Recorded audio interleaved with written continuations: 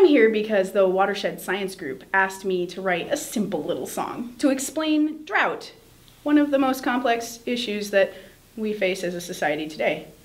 And I was like, sure, because I'm young and I'm optimistic and I feel like together we can get through this.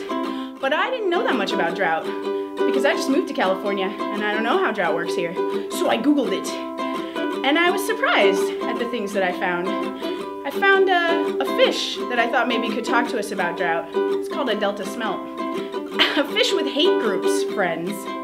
Hate groups for a fish, which really shocked me.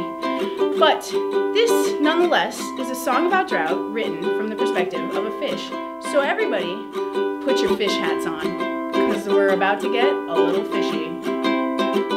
I'm a Delta smelt in California. I've dwelt before the ag belt, before they came for pelts. My gills make ladies melt, and I'll tell you how I felt the day the water went away. This drought I feel, birds can't find a meal. Just kill lawns, they squeal, that's too easy, let's be real. I don't want to say steal, but how can we deal with the way the water goes away?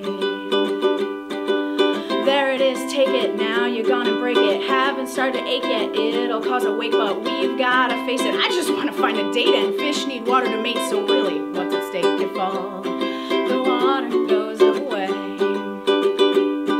So please don't stand by. All the beds I've been mating in, oh, they're going dry. Life here needs sun and a water supply. Please, I don't want to die if all the water goes away. But how do you attack something so abstract? Does the rain bring it back if the government we sacked? Would that put us on track? It's politically packed away. The water goes away.